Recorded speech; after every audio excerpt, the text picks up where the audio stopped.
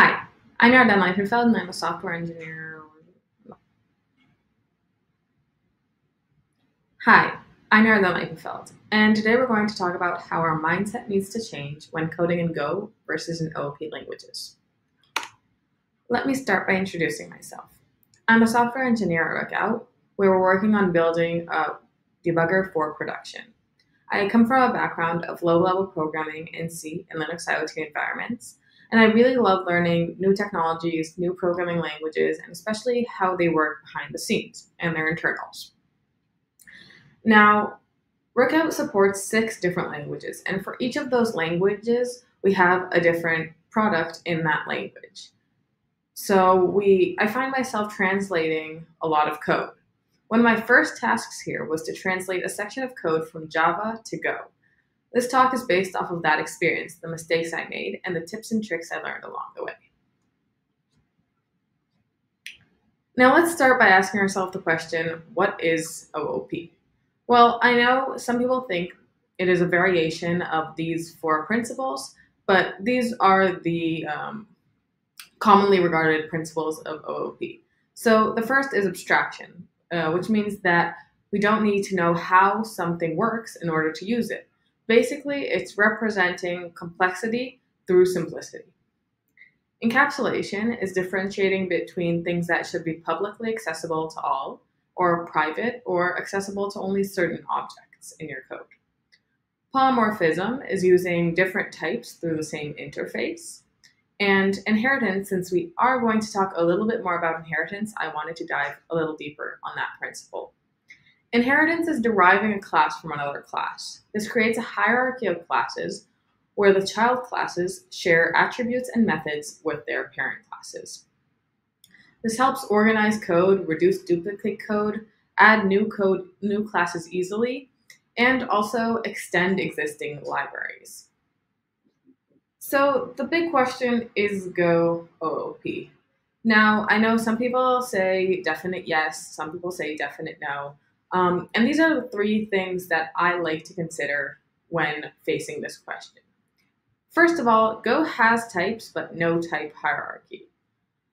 Now, these types can also have methods on them, but even the simplest types can have methods. So types like int or string, which come built in the language, you can extend them with new methods. And lastly, interfaces are implemented implicitly. So interfaces do exist in Go. They allow for polymorphism and abstraction of some sort, but they are implemented implicitly. So the class or the struct that is implementing this interface doesn't even need to know of its existence. This makes interfaces much more lightweight than interfaces in other languages, OOP languages, such as Java or C#. So they're also much more common in code. You'll find many more interfaces in Go rather than in other OOP languages. So considering these 3, we do see that Go satisfies most of the OOP principles I mentioned. But a big principle that Go doesn't satisfy is inheritance. And I don't just want to tell you this. I want to show you why inheritance doesn't work in Go. We're going to take the example of a logging library. Just as I did, we're going to translate that logging library from Java to Go and see where common mistakes and pitfalls can happen. So our logging library has 2 main requirements. First of all, we need to support multiple log levels, and we're going to have a function for each of those log levels. Secondly, we're going to want user-defined logging targets. This means that by default, we will log to stdout, but if a user decides they want to log to a file or to a socket or basically anywhere, we'll allow them to do that and extend it easily. Now let's start with our Java implementation. Our design is going to be something like this. We're going to have our 5 log levels as functions, and eventually each of those functions will call the write method, and the write method will actually write the log. So our Java implementation will be creating a logger class, having a write method, which just prints to stdout, and then creating a debug method, which calls that write method. Obviously, we need to add those 4 other logging level functions, but just for the sake of fitting this all on one page, I decided to keep those out. But they look exactly like debug with different log levels. Awesome. So in order to use this logger, we can just create a new logger instance, call the debug method, and we're printing to stdout, exactly what we wanted. Now, if the user wanted to log to, say, a file, he could just extend the existing logger. So in Java, we have the extends keyword, which just inherits from the extended class. So in this case, file logger extends logger. So file logger is inheriting all of logger's attributes and methods. So we are going to override the write method. And so instead of writing to stdout, we're going to write to a file. Now, when we put that all together, we can create a new file logger instance instead of a new logger instance. And when we call the debug method on that, we're actually logging to a file. Great. But now in Go. So we're really going to translate this. But before we can actually start translating, we need to know a concept called embedded structs. Now, this is a very simple example. We have our ABC struct. This ABC struct has one field, I, of type int, and one method, foo. Once again, very simple. Now, in order to embed the ABC struct in another struct, we just need to write the name of the struct in the struct we're embedding it in. So in this case, we're embedding ABC in the myType struct. Now, what this causes is that ABC's fields and methods are promoted to myType. So myType now has access and can use these fields and methods exactly like ABC does. So we have access to the I field, we can set it, we can get it, and we have access to the foo method, which is exactly the same method that we have on ABC. Now let's use this in our solution to our logging library. Once again, we're going to have those 5 logging level functions, and eventually they're all going to call the write method, which will actually write the log. So just like we created a class in Java, we're going to create a struct in Go, a logger struct. We're going to create a write method on that logger struct and print to stdout, and we're going to create a debug method, which calls that write method.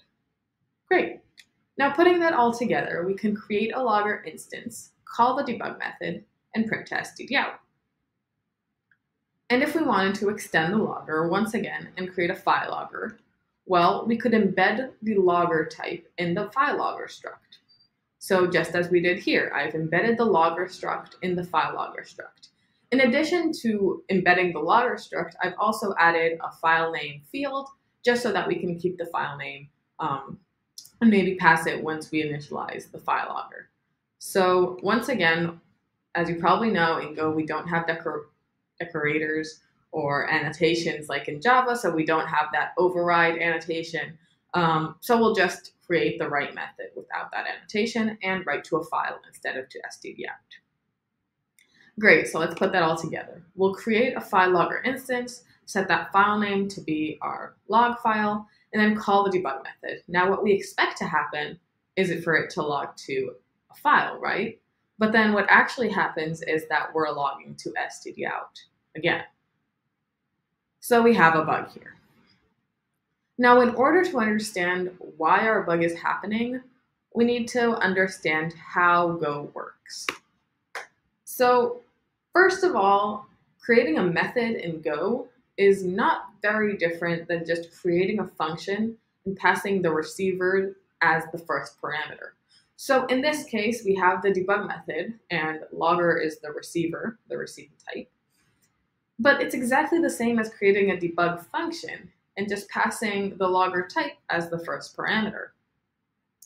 Now, another thing we need to know about Go is that embedding a struct is not really like inheritance. It's more like creating a nice wrapper that Go does for us. So embedding a struct is kind of like just adding a field to the struct we're embedding in. So in this case, embedding the logger struct in file logger is not very different than creating a logger field on file logger. And then what about those promoted attributes and functions? Well, The debug method that now exists on the file logger, because we embedded logger, is not more than just a wrapper. So in this case, we can just wrap the debug function, the debug method, on file logger, and inside it just call the debug method on logger. So what's really happening when we embed a struct in another struct is Go is creating all these wrappers behind the scenes and doing all this without us even knowing, which can be really neat at times, but can also be kind of buggy in other times, like this one. So let's put that all together and kind of figure out what really happened here. First of all, we created a file logger instance and we called the debug method on file logger. Then we reached this function, right, the debug method. And since it's a wrapper that Go created for us, what's actually happening is we're calling the debug method on the logger, not the file logger. So we've reached the debug method on the logger, right? This is the same function. So at this point, we have no semblance to the file logger. It's long forgotten. Logger doesn't know it was part of a file logger once. It doesn't know where it was called from. And we've just lost the file logger context. So when we call the write method, we're just calling the write method on the logger. And so we reach the write method on the logger, and we're printing to stdout and not to a file. So that was the practical problem with our code. But our real problem was that we were trying to translate code from Java to Go, and we were trying to use inheritance in general, which just isn't a Go concept. And the solution to this, how do we actually keep Go in mind when we're coding? Well, first of all, we need to get to know Go's features. And as we saw here, knowing the syntax just isn't enough at all times. For the basics, it might be good, and there might not be some things behind those syntax. But when we get to more advanced concepts, just like embedded structs, we need to know how they work and what's actually happening there. In addition, we need to stop translating code and concepts. So I learned Java after I already knew C#, and translating concepts from C# to Java really helped me get into the language faster and not have to learn everything from scratch. But when I do this with Go, I often find myself having these really hard to detect bugs because they're just not, these languages aren't meant to go hand in hand. They're not meant to be translated from one to another. So we need to rethink how we do things when we do them in Go. Now, I will say that for basic concepts like translating just a struct to a class, it will work. So keep those basics, but when we get to more advanced things, we do want to think them through and make sure we're doing the correct thing. And last but not least, we need to Google everything. So this is true for all programming languages, but I found this especially true for Go. No matter how long I code in Go, I still find that Google searching a very, very simple term might end up with a very different solution, which is much better, much simpler, works way better than my original solution. So really Google everything. Even if you think you know, you might not know. And now back to our logger. Let's talk about the practical logger solution. Well, let me start by saying that there's more than one solution to our logging library problem. Additionally, we're going to use interfaces in all the solutions.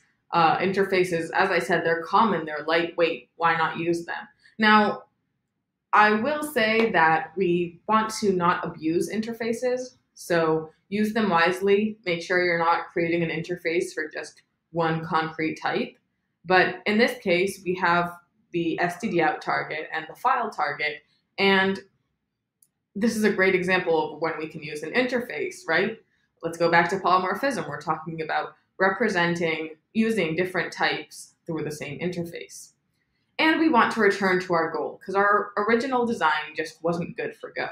So once again, we're talking about functions for each log level and user-defined logging targets. So like I said, a really good place for an interface is our logging target. So we're going to create a logging target interface with that write method in it. One method, very simple, very straightforward. A lot of Go interfaces are just one method, and that's how they should be, very lightweight. Now we're going to create a global variable called target and have that be of type logging target. In addition, we're going to create a debug function, right? In Go, we don't need all functions to be methods part of a struct. We can just have functions like that. So we're just going to have a debug function that calls the right method on our global target variable. Then we'll create our standard logging target. We'll create that, a simple struct, no fields, with what method? The right method, which prints to stdout. Then we'll create a file logging target. Once again, very simple struct. We might have a few fields in it. I didn't write them here, but we might want to use a file name field.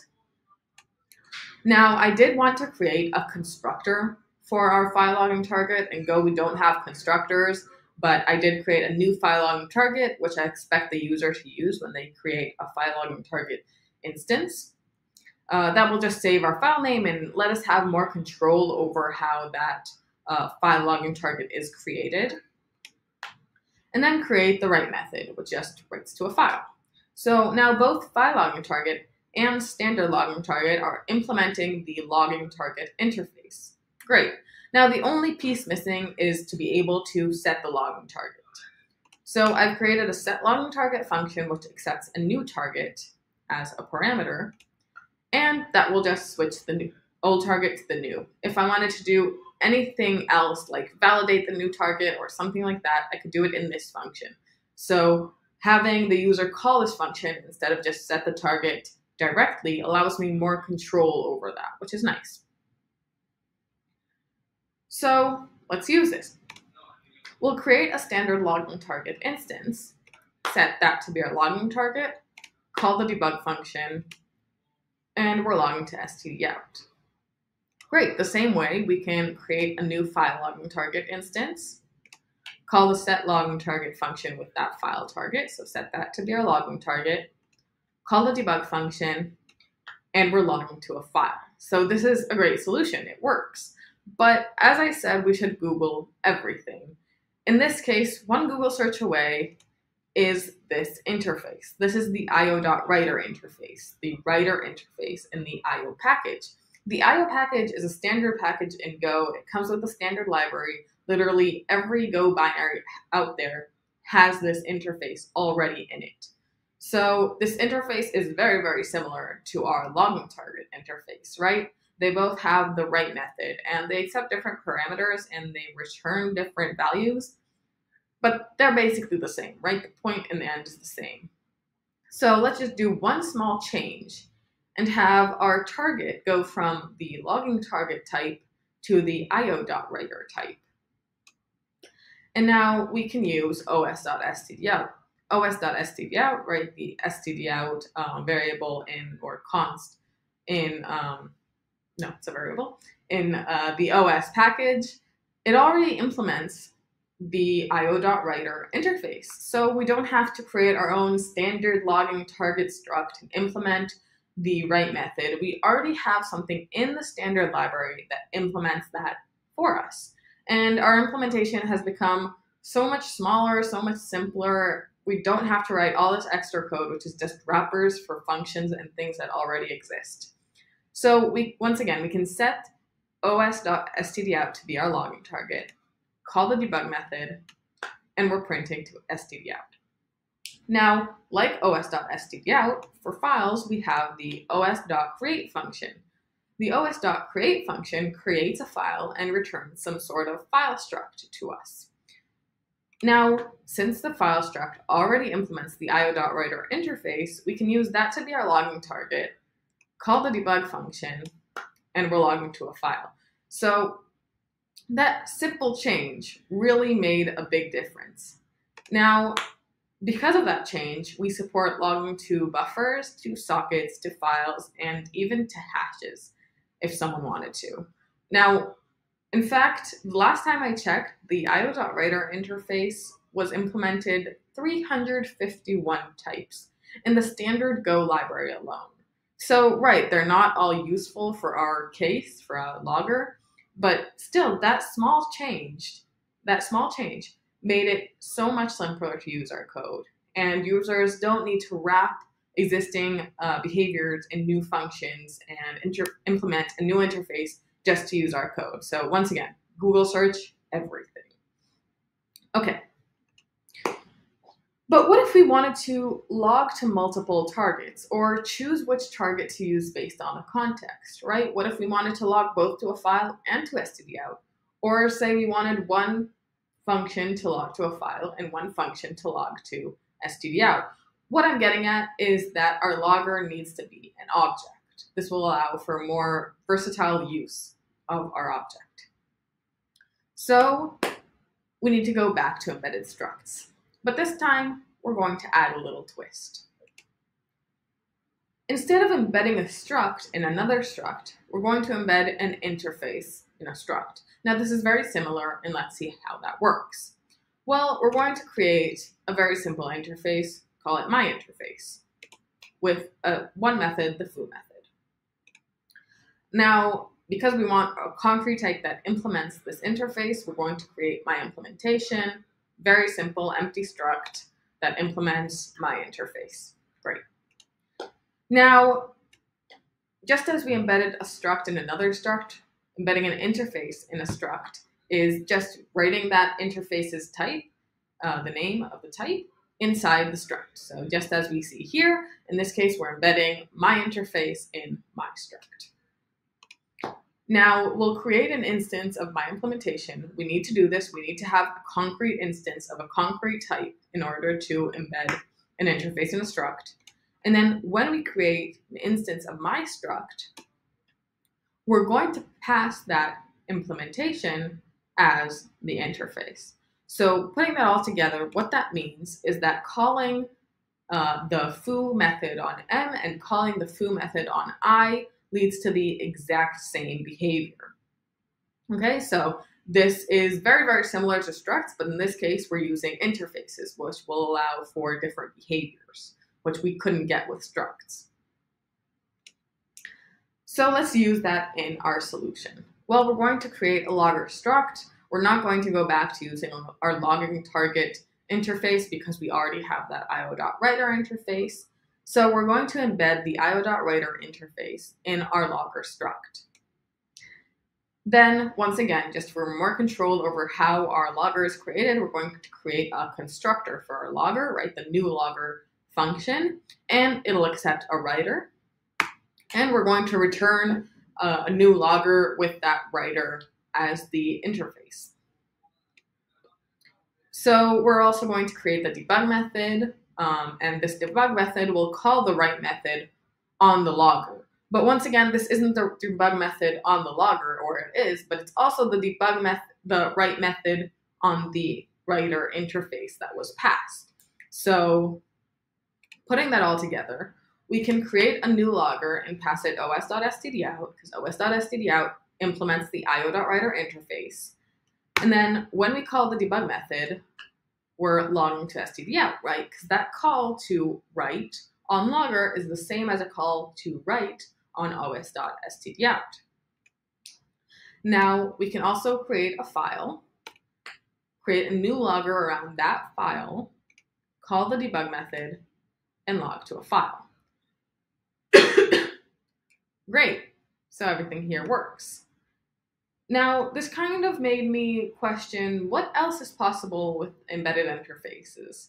And there are two things that I just went ahead and tried.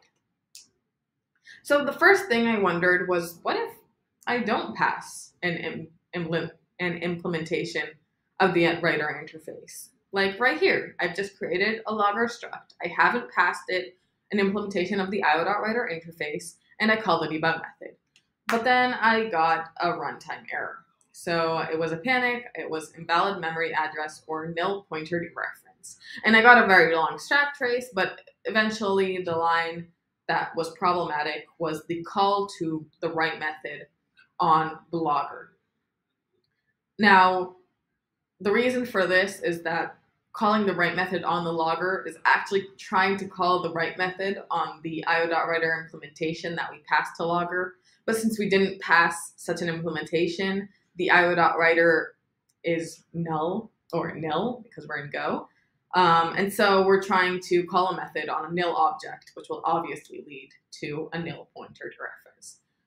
But that's okay, because I thought to myself, well, what if I just create my own implementation of the write method, right? So I had Logger implement the io.writer interface itself, while also embedding the io.writer interface in the struct. And the write method was very, very straightforward. Just call print, right, print to stdout. And I put that all together, and I created a Logger instance, and I called the debug method, and it printed to stdout. So we're not dealing with that nil pointer dereference panic that we had earlier. So that's great. This was what I expected to happen, right? So maybe I actually could create a default implementation for a logger. But then I tried it with a file, and I created a file, and I created a new logger around that file, and I called the debug method, but I'm still printing to stdout. So my conclusion was that I was just overriding any implementation of the write method by the interface we're embedding. So this wasn't very helpful. But say I did still want to create that default implementation. What could I do? Well, first of all, I could since I have control over how our logger is created, because I created that constructor for our logger, right, the new logger function, well, I can just have the user pass nil as the writer. And if the user passes nil as the writer, I know I need to use the default implementation, and the default implementation is to write to stdout. So in this case, if we called the new logger function with nil, we would just be logging to stdout. And if we called the new logger function with something that wasn't nil, we would be logging to that target. But this solution might be kind of weird, because when a user passes nil as the writer, maybe they don't want to log to stdout. Maybe this behavior is kind of unexpected. So I went ahead and thought of another solution. Well, in this case, we could just create the new logger function and have it return a logger with the default being os.stdout as the writer. And then if the user wanted something else that wasn't the default writer, we could just create a set target method on our logger struct and change the writer to be the writer the user requested. So putting that all together, we can very, very easily just create a logger and have it default to stdout and change it up and log to somewhere else if we wanted to. So both are valid solutions. Depends on what the user expects and who your user is going to be and how well you document it, I guess. Now, this isn't the first time I've given this talk. And the last time, Bill Kennedy was in the crowd, which was amazing. And he came up to me and we started talking about embedding an interface in a struct. And a big question was, is embedding an interface in a struct an anti-pattern? Is that something that shows me that my code isn't the best it could be? And while we were having our conversation, I realized that this isn't the question I should be asking. The question we should be asking is this the simplest way to do this? Because not all cases of embedding an interface in a struct are good cases to embed an interface in a struct. But not all cases where we embed an interface in a struct are also bad. So this can be useful, but we should be mindful of where we use this. And let's take our logging example and see if the way we embed an interface is good or bad. By asking ourselves, is this the simplest way to do this? So first of all, let's go back a little. Like we realized how embedded structs work, the same thing happens with embedded interfaces, right? So when we embed the io.writer interface in the logger struct, it's no different than just creating a writer field of type io.writer in the logger struct, and then creating a wrapper function, a wrapper method, the write method, which calls the writer field's write method, right? So now that we know this, well, first of all, we can do this ourselves, right? We can just have the writer field on the logger struct, we don't really need that wrapper function because we're only calling the write method a few times, and there's no reason not to just call the write method on the writer field directly. So in this case, I really think that what's happening here is the simplest way to do this. Like when I consider if I want to create a field or if I want to embed an interface, I'd probably opt for the field, because in this case, we're just using one function from that interface. So it's not creating a lot of wrapper functions if we wanted to create those wrapper functions. And also we're using that interface only internally in our code. So there's no real reason to just go for the interface, for the embedding the interface solution. Also, embedding an interface might be quite confusing. Not everyone knows what happens when we embed an interface. And also, when someone calls the write method on the logger, they might expect the implementation to just be of the logger and not to change depending on how the logger was created. So putting that all together, I really think this is the simplest way to do it, but there are cases where embedding an interface in a struct is useful. So let's take a step back for a second. What changed in our mindset to allow for our new code to work, right? We showed two solutions, we even tweaked our last solution a bit, and all of these solutions actually worked, but in contrast to our first solution, which had a really hard to detect bug. Well, first of all, we're not extending our logger, right? The way we're thinking of our logger is not to change some default behavior, but to inject custom behavior and have the behavior change depending on how the logger struct was initialized or the global target variable was initialized. Also, we're taking advantage of Go's features. We Google searched very easily and found the io.writer interface, which made our code so much easier and simpler. So changing our mindset, not thinking about inheritance, but this is more of taking the composition side of the inheritance versus composition kind of debate.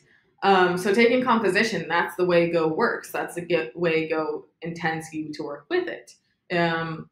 We're kind of using dependency injection, right? We're injecting the io.writer interface when we initialize that logger. So all of these are things you should consider when you're coding in Go. And once again, I said this multiple times, but translating code from any language to Go really might cause some problems, because we're just talking about different concepts, and things that might look very similar aren't really similar behind the surface.